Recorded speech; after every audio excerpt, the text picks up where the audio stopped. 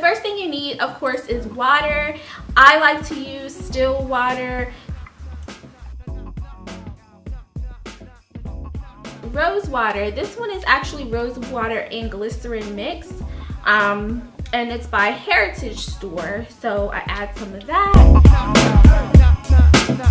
I'll be using this aloe vera juice, and I get this from Walmart in the pharmacy section. I keep it refrigerated and it lasts me a long time. Next, I add an oil. I always go for coconut oil, and also my conditioner, which I'm using the BODYWORKS Peppermint Tea Tree conditioner. And I like this one because it already has some amazing ingredients in here, which are, of course, the peppermint and the tea tree oil.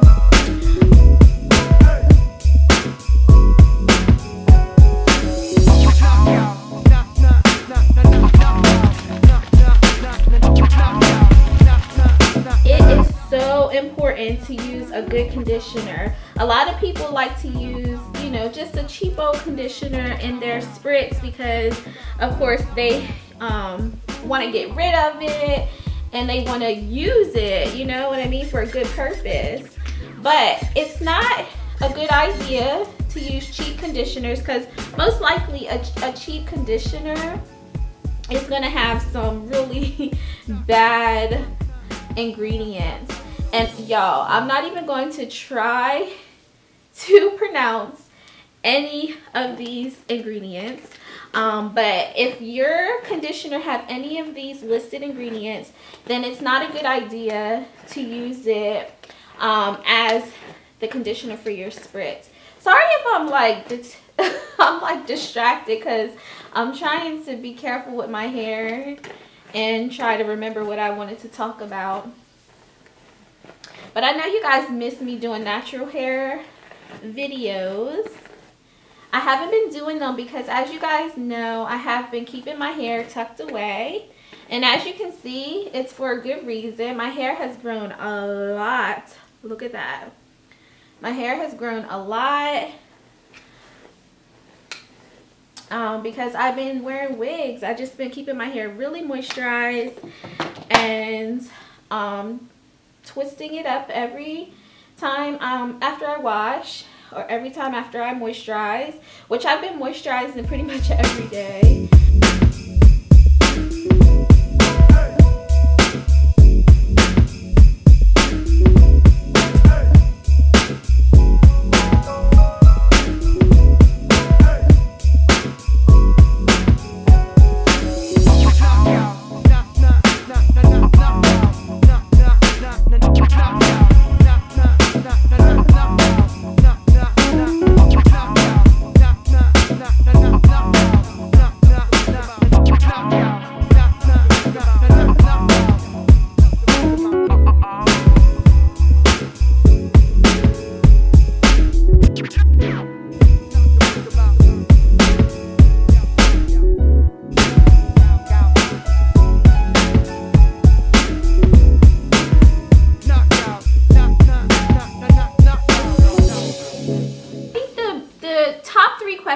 I get when I talk about DIY spritzes and detangling concoctions are: one, is it safe to even use a regular everyday conditioner as a leave-in conditioner or even in a detangling spritz? Because we're doing it in this detangling concoction, it should not have any negative effects on your hair. You should definitely have hydrated, moisturized, conditioned hair. And I've also been cutting a lot. I've been cutting my hair a lot, you guys, because I'm still trying to get all the red out. I still have, the ends of my hair are still red.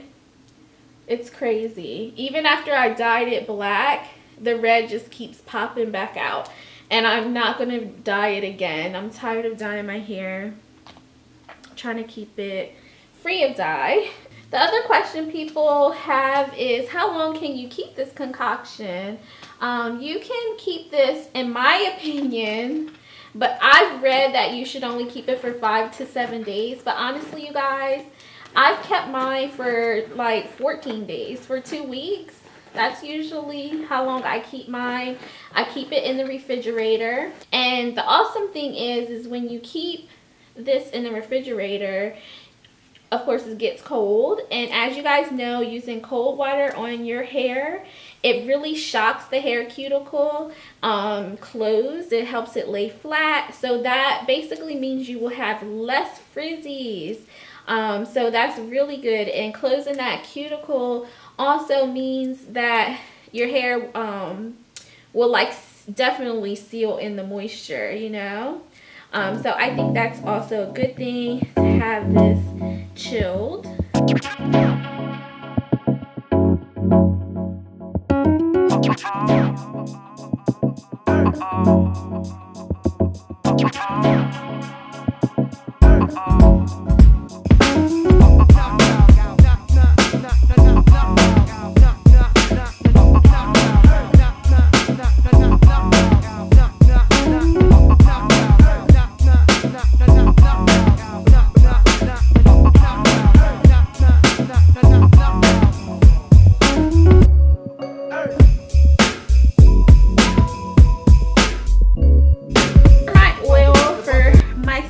I'm going to be using SOULTANICALS treatment. And you don't necessarily have to do this step for your scalp, because everything that we added on our hair, it should reach your scalp. But just to be certain, I'm just going to be spraying a few squirts of this around. And just massage that in to your scalp. At this point, I would let my hair dry, and then I would style on damp or dry hair. I hope you guys learned a thing or two in this video. Thank you guys so much for watching, and I will see you in my next video. Mwah.